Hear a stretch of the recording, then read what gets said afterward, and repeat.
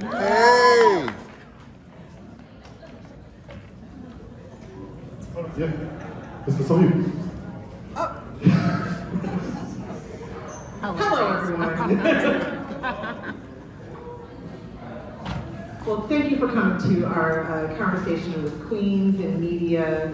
Thank you to XL Fest for having us all here this afternoon. I'm just going to bring everyone out.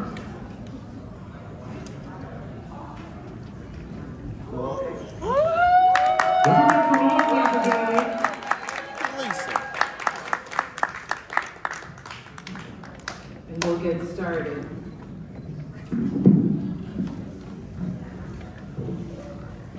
How are the panels been going today?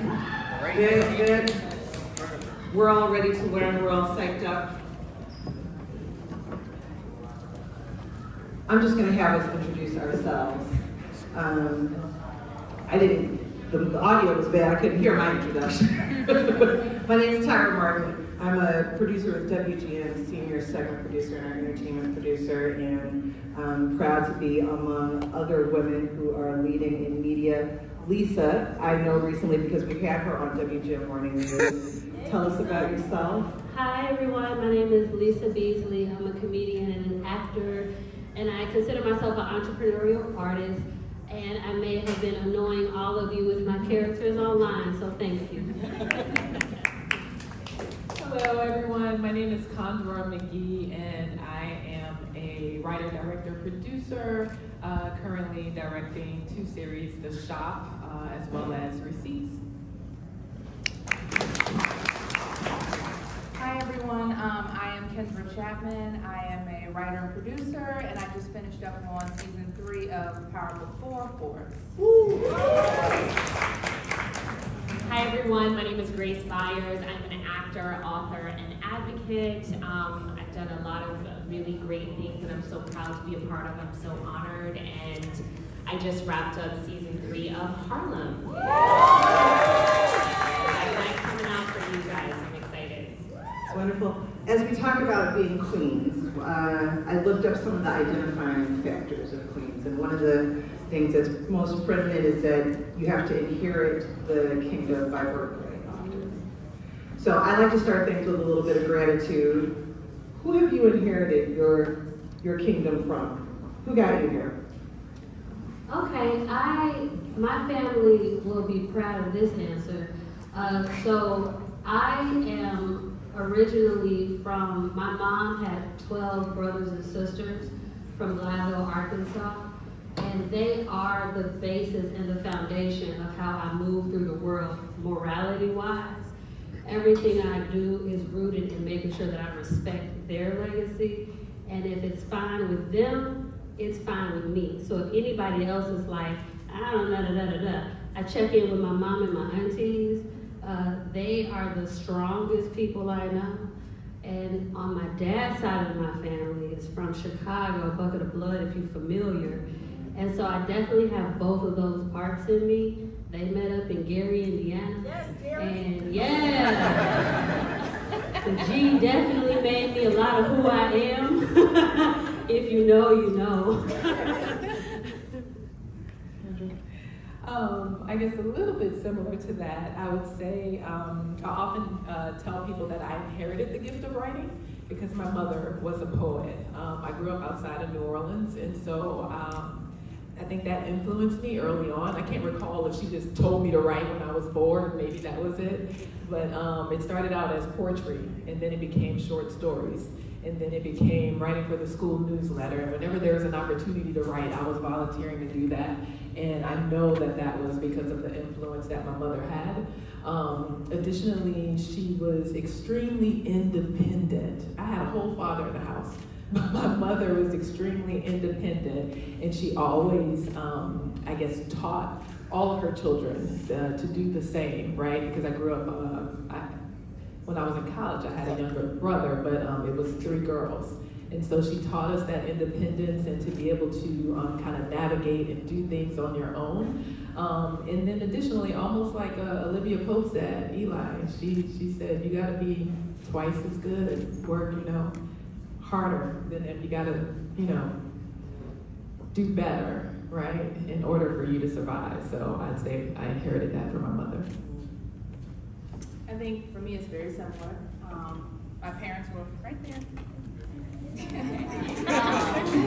They definitely gave me the support that you need working in an industry like television or film. It can be very hard, so they gave me that foundation.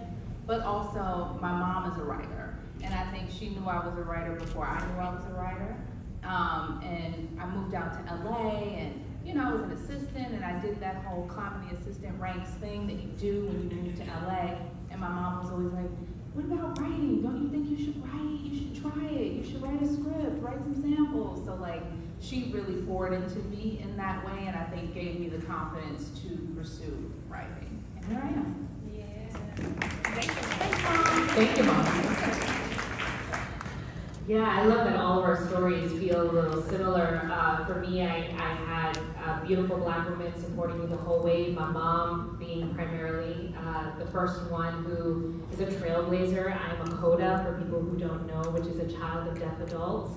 My mother was being one of the only people who were deaf in the Cayman Islands. She was a lot of firsts. First person to get a driver's license, first person to work as a bookkeeper and accountant in her industry. And so there were a lot of things that she was doing that was a lot of firsts. So her kind of trailblazing and persevering and showing me what that looks like, I think was really paramount.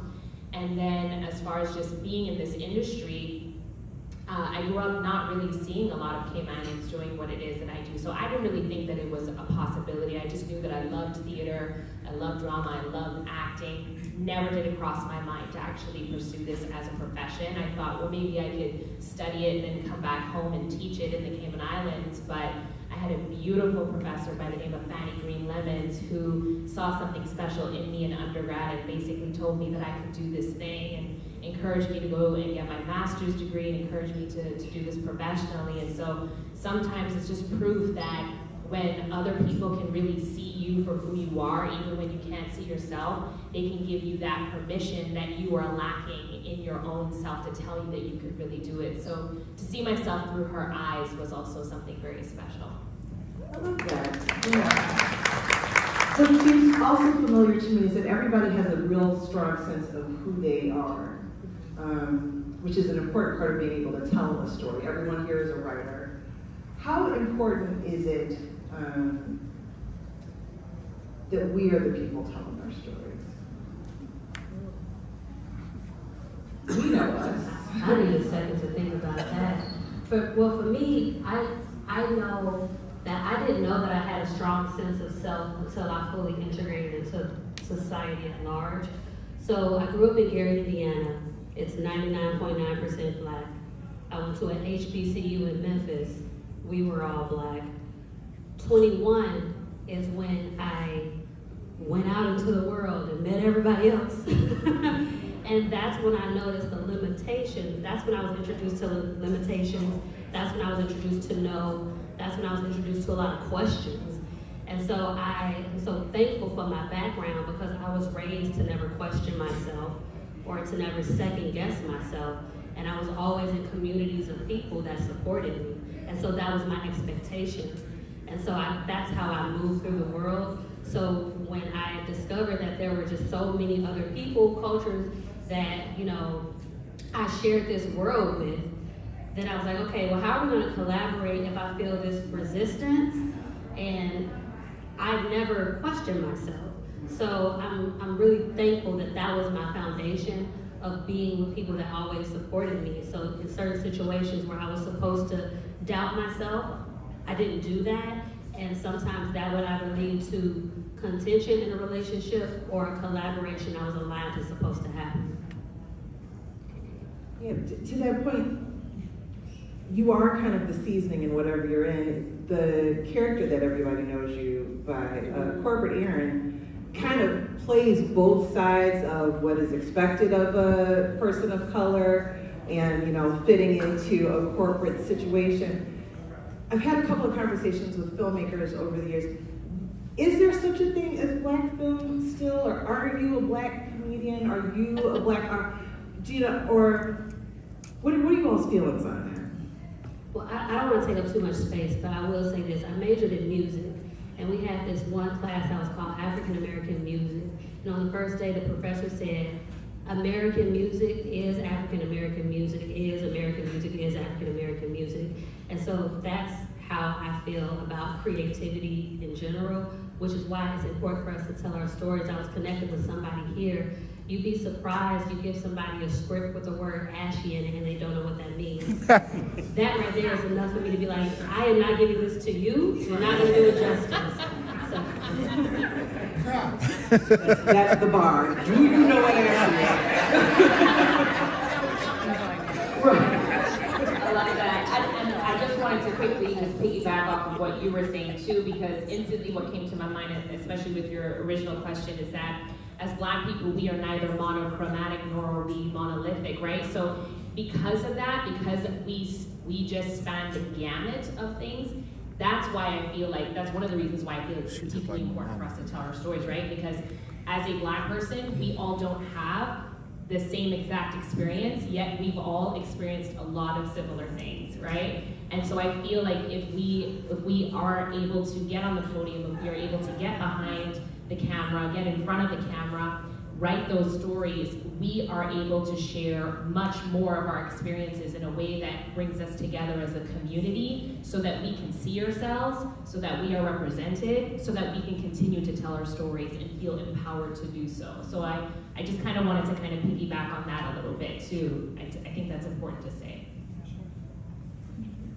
Yeah, no, I mean, I agreed with everything that's been stated. It's funny, I just met with a young Black female author. You know, I'm reading her book, thinking about developing it as a series, and something she told me that she was faced with when going to different publishers with this book is the lead of the book is a young 17-year-old Black girl, and she's with a wealthy family. She's been adopted.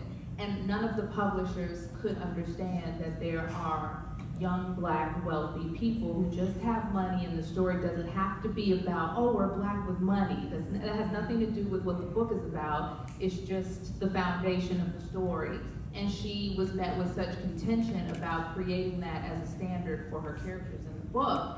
And we talked about things like this is why it's important for us to tell our stories, because there are young, wealthy Black people living that experience. It doesn't have to be trauma porn and violence and drugs and guns and, you know, jail and all that kind of stuff. You know, there are other stories that we have, so. And if I may, I want to piggyback on that, just a real life application to it. Not only must we tell our stories, but we need our stories to be told. Because as a young Black girl growing up outside of New Orleans, while New Orleans is a predominantly Black city, I didn't grow up seeing Black doctors and Black lawyers. My dad drove a garbage truck, right? And so we were poor, right? On the weekend as a pastime, we would actually get in the car and go drive through some of the neighborhoods. That was his route, and he'd be able to point out that that's a doctor that lives here, that's a lawyer that lives there, and of course all of these people were white. It wasn't until I went to Atlanta for the first time, right, from a friend. I went to Florida A&M University, I had a girlfriend. All right. I had a girlfriend that lived in a community, if you know Atlanta, called Water's Edge. And it was my first time. I used to dream about being the first person to create an all-Black neighborhood with, really nice homes. I went to Atlanta and lost my mind. That happens in Atlanta. It happens in Atlanta. But think about that as a child growing up. I hadn't seen anything that told me that actually already existed. It wasn't until I went to FAM that I realized that there were Black people in Daytona, because I had only seen maybe Baywatch or something, and they never showed Black people. So not only is it important that we're telling our stories, but again, I just want to emphasize that our stories need to be told. Agreed. And on that note, you guys really have taken advantage of the new media, of streaming outlets, of social media. Talk about being able to utilize those new tools, because those didn't exist. I mean, even back when Empire was out, we didn't have the access that we do now. So I'm 38 years old. I know, calm down. So I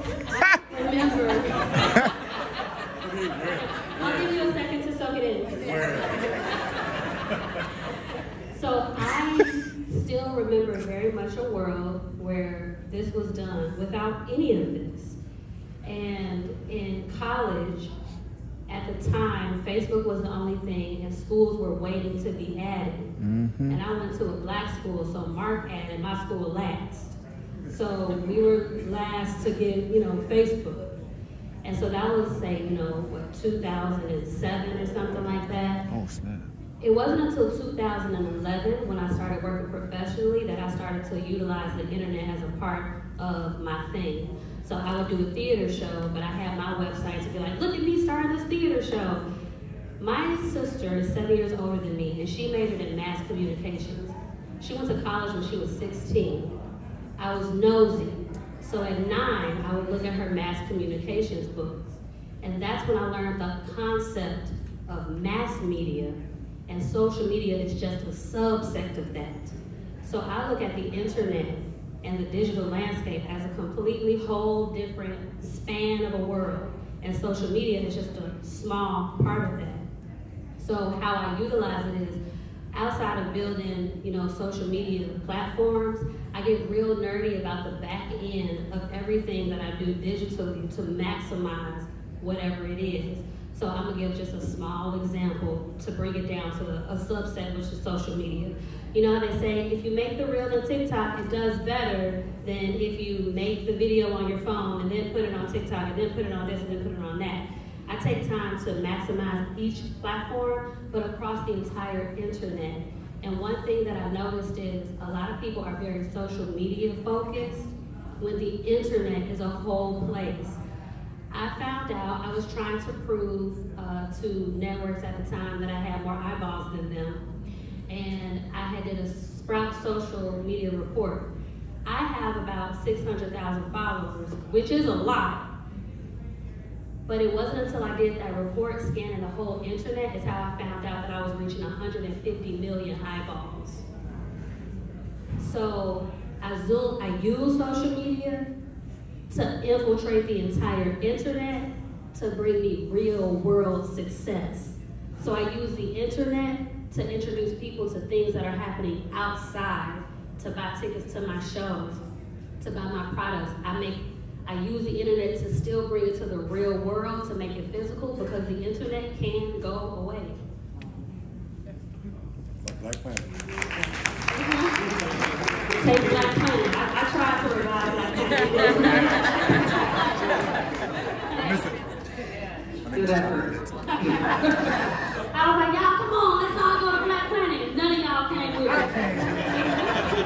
Oh, it was you. You're the one? This was one. Okay. She was my mark. Grace, how has, in front of the camera, how has streaming and social media changed the opportunities that you have? Oh yeah, well, that one was a little tricky because it really blew up for the most part during COVID, right? So none of us could do that communal thing where we would go to the theaters and watch it together and all of that, and so it was about bringing it to you. I still feel like this one is a difficult one to navigate because, as everyone knows, like, the actors just went on strike because a lot of this can get a little out of hand. I think it's not just about bringing the media to you and being able to consume the media, but it's also about remembering that there are artists that make a living doing this. And so sometimes the streaming platform is really awesome because you don't really have to go everywhere in order to get that thing. Harlem is a perfect example of that. It's on Amazon Prime, we love it. I think that where it gets difficult to sustain sometimes is when, you're not getting residuals for every time, that thing is playing, or something gets bought out, or even something like the blackening, right? Where it's like, I think it was Lionsgate, and I can't remember which streaming was fighting over that. I think it was Netflix. I think it was Netflix and Lionsgate that were kind of fighting over that, and it was kind of a good thing that Lionsgate won that deal, because then we were able to be out in theaters, and I think that really maximized on the word of mouth around the project, and I think that really included, I think that helped to catalyze the success of the blackening.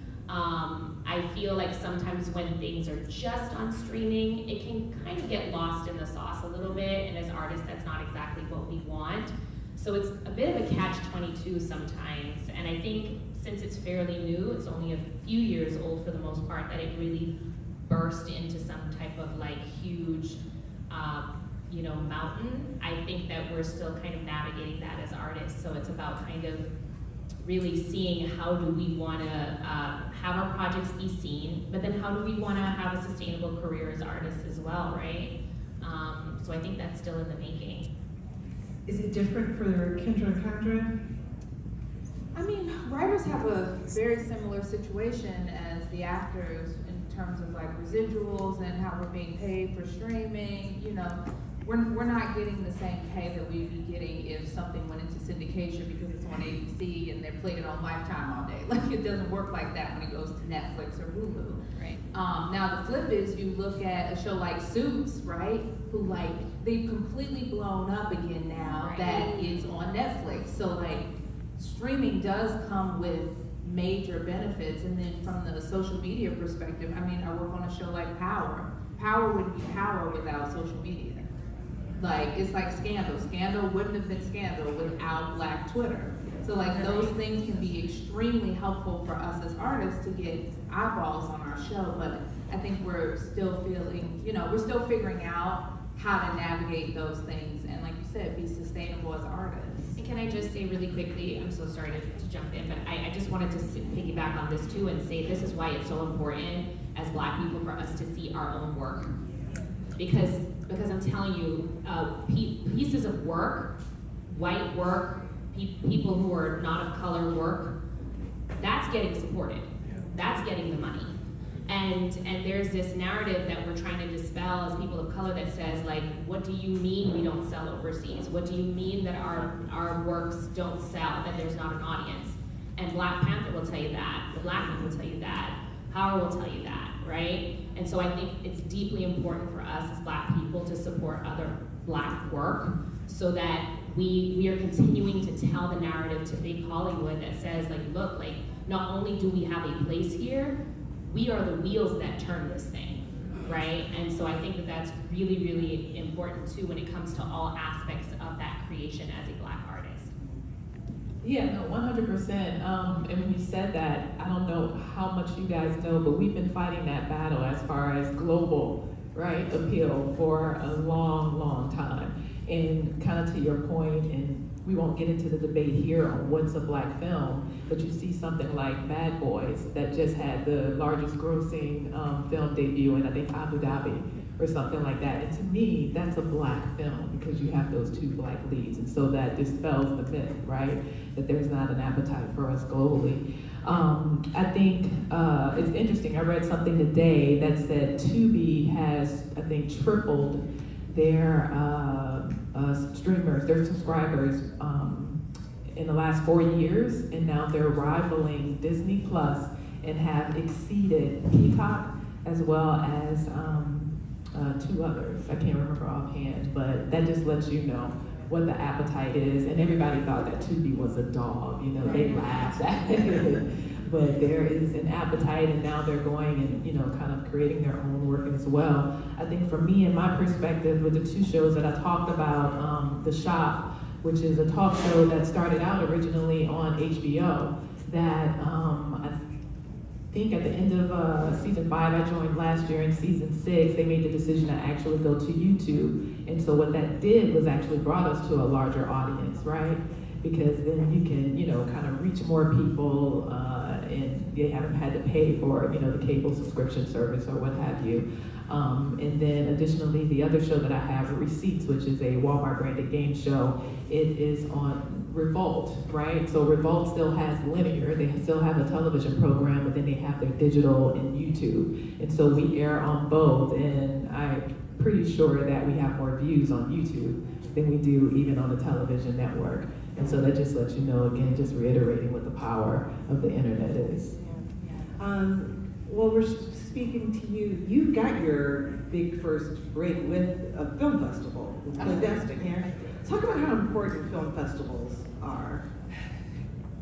It, I think, will give you that confidence, what we talked about early on, right?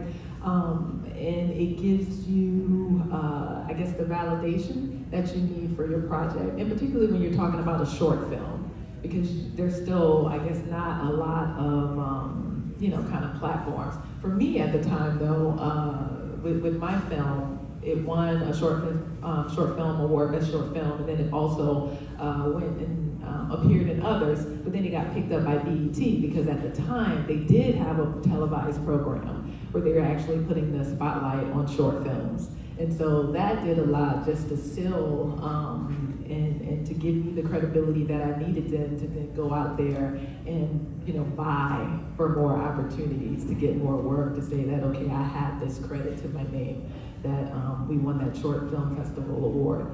And so, it's been a long time since I've, kind of been in that space, but it definitely catapulted me, again, by virtue of them being able to have it air on television too.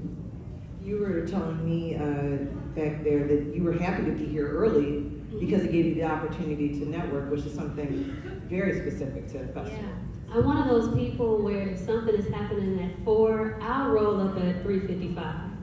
And when people are like, your call time is noon, I'm like, calm down. This, not just any film festival, in particular, XL Film Fest is the only event that I am okay with being here as early as they want me to be, because my movie might be in this room. My show is in this room. My producer is in this room. My next graphic designer is in this room. My camera operator is in this room.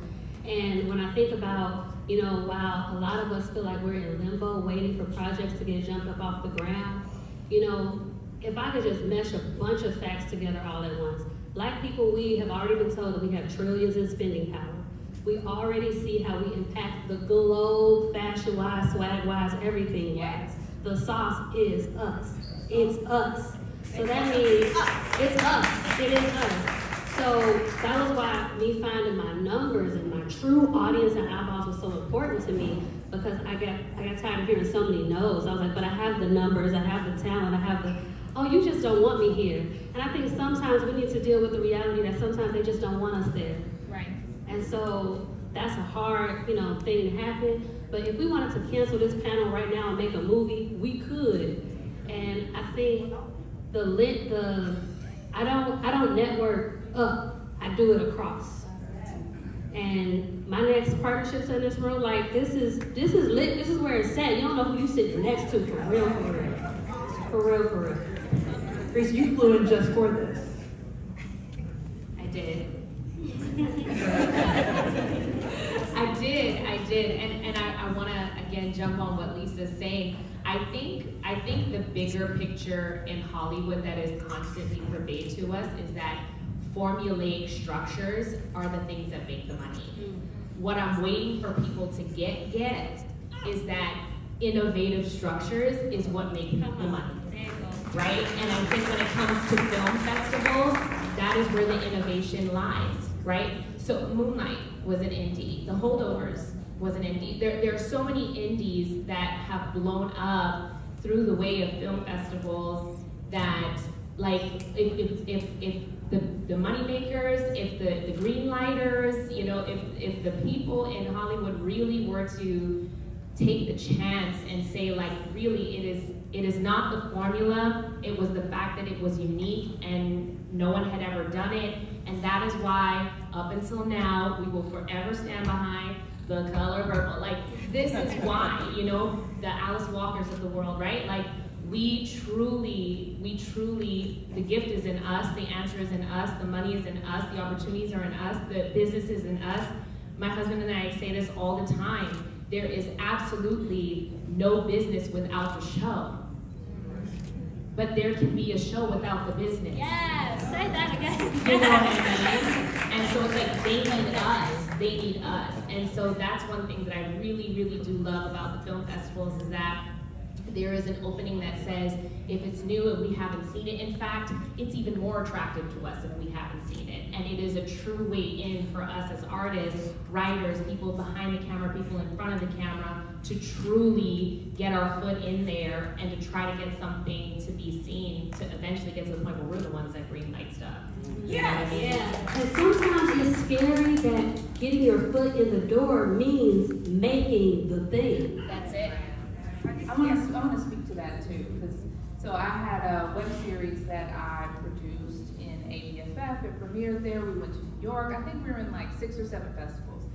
And I really believe that my participation in that web series helped me get in those staffing rooms and helped me get my first job on Designated Survivor. The fact that I was able to go into those meetings and say, hey, I took personal money and invested in this thing, and my friend and I made this thing, and we took it all over the country to these different festivals. That was impressive to the people in the room because most people talk about it and don't actually do it. Right. So I think there's so much power in making your own content, and I think we have to keep doing that and utilize it. Like, it's for networking, it's for meeting the people that you're gonna work with next, it's for getting those staffing jobs, it's for getting your next role. Like, you never know what's gonna come from that. And I want to add one thing because I forgot it. When you asked the question, I was thinking about my project. I love what you said about the networking. This is something that just happened within the last month for me. I went to ABFF many years ago, guys. And I was still working in telecom at the time, but I knew what I wanted to do, right? And so some girlfriends and I, we all went down to ABFF, and there was a director whose feature film had premiered. She actually wound up winning Best Feature that year, but then she also printed up her script and created books, and she was selling them for maybe about $20.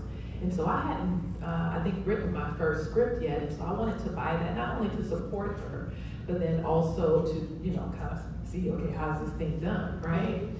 I'm gonna tell you guys my age because I want you to know the impact of this. It was almost 20 years ago that this happened. Still fine, Girl, I appreciate it. So this happened when you were like 3? At the Montessori. Exactly. And so fast forward to this summer, my publicist was trying to set up an interview with me out in LA when I was going to be out there doing some work. Had a conversation with the writer. The writer said, oh, do you know this person? This is a black female, now TV and film director. And I said, and this was the 3rd time someone has asked me about her in the last week. And I said, you know what, I don't know her, but I know of her. That writer connected us via email. I told that director my story from 20 years ago, and that when I had met her, I still had her book. I took pictures and emailed that to her. She was so moved that she says, I wanted to meet with you, and we made it happen. She was just coming back from a trip from Japan, and now she has now taken me under her wing. So never get too big to where you think you can't have a mentor either, right? Because she's in a space where, you know, she's on the scripted side, and I want to get into that space. I'm on the hybrid, unscripted side. And we met for over 2 hours, and she was dropping gems. But I know that that was the power of me being able to tell her that I had met her 20 years ago, and this is that full circle moment. And so again, just like Lisa said, the connections are in the room and the people that you're gonna be able to do work with in the future. All right, so as we wrap up, and thank you for your time in advance, but as we wrap up, we know what you all have done. Let's put out there what you're gonna do. What are your anticipated successes? Let's put it in the universe. Grace, we'll start with you.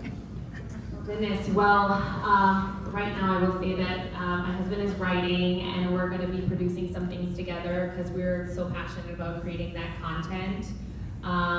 What's already in the universe right now is that, like I said, Harlem, we just wrapped that, and I'm actually writing a 3rd children's book. So I write children's books. I have a best-selling children's books. Oh, thank you. God is good. So I have a 3rd one coming out that our son actually inspired. So I'm really excited about that one coming out because, again, right, Black stories, our stories, stories of color, like from when you're young, like I'm really all about that. So writing that right now. Yeah, and just trying to get into the creative front a little bit too, right? So right now, the majority of my experience is in front of the camera, but, you know, trying to get behind the camera a little bit too.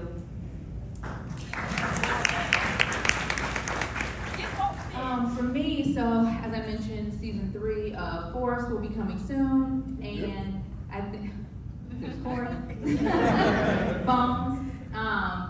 I also am developing a series with Peacock, so hopefully you'll be seeing that soon. I'm developing another series with Stars, hopefully you'll be seeing that soon.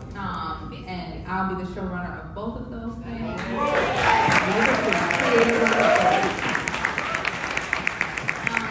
And I too want to get behind the camera, I want to direct. I also want to produce other people's stuff. I would like to build my own production company where I can produce my own shows, but also produce other people's work. I don't want to have to write the rest of my life, to be honest. I'd like to pour into other people and find other young artists to work with. One of my frequent collaborators is here, John Conley. We have a short film coming out soon that's going to premiere at the Chicago International Film Festival, so we're excited about that. My fiance who's there, he also was one of the executive producers on that, so just trying to, make it up. Empire. Yeah. Get your shine down, girl. For me, we are out of our main season of The Shop, but we just shot at the Olympics in Paris, and Let's go. Yeah. So that one's gonna air at the end of this month. And then we just kicked off season 2 of Receipts. Like I said, that's on Revolt. We got a whole new host, whole new platform. One of the blessings in it is that last year we were limited to only 12 minutes of content, and the brand loved it so much, the numbers were so good that they increased it to a full half-hour show. And so that's really exciting for us. And so you guys can check that out either on Revolt or on YouTube. Lala Milan is our host this season.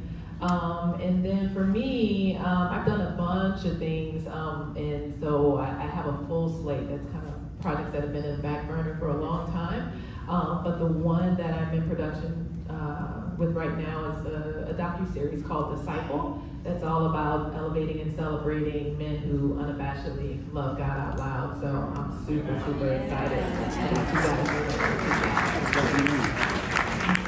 Well, I am having a lot of fun controlling my own universe, and I am going to keep doing that. So in the real world, I have a live monthly show in Chicago at Laugh Factory. It's every first Monday. Yes, it's every first Monday, except for July and September, because those are holidays. So I plan to be there until they kick me out the building. I just got news that this is the longest running show at the Laugh Factory in Chicago. If you have an all-access pass, you can come to the show that I'm doing Sunday night at the Laugh Factory at 9 p.m. Pull up, your ticket is secured. Beyond that, so I'm planning my 2025 right now, and so what that looks like for me is adding more monthly shows, because that contributes to my bottom line as a business to be able to do this. And so my strategy is, I am hoping to connect with some camera operators so I can stop holding my phone and start doing more high quality content. So I'll be reaching out to you for high quality content. Yeah, no, but for real. So like, you got a camera, I need that high quality content. And then what we'll do is then we're gonna start pitching to her because she's ready. So that's how that goes. So yeah, I'm gonna start doing that. If you're familiar with my characters, they're gonna start interacting with each other in high quality content. And I'm gonna keep saying that. And yeah, I have dreams. I wanna put all my characters in one movie. There will be a corporate errand show. Yes, I'm gonna do it myself. What else is coming up? Oh, I'm also excited about how I'm doing it. So to get around the whole resources thing, my model is this. I find businesses and small businesses and individuals who have money to sponsor or invest in real world things that I'm doing, and I pour that money into my content. This is how I get around waiting for somebody to give me money to make something. I just make it myself on a business tip. So for anybody that's like, where is the money gonna come from? You know, old school, we used to just do like sponsorships and like roll up to a business and be like, will you sponsor my video? And they will. So this year I'm just playing around, having more fun playing, and I'm doing different cities and everything, and using all of this data to present to people for viable business options, where if you don't like my talent, you like these numbers, right? So just exhausting all of those options as a creator. Well, all the best to all of you. playoff music. Thank you to Troy for having us all here today. Thank you to Chanae for sharing this conversation with us. And let's get to networking. Make some noise for these ladies and gentlemen. I feel so nurtured and knowledgeable right now. A black woman just told me everything.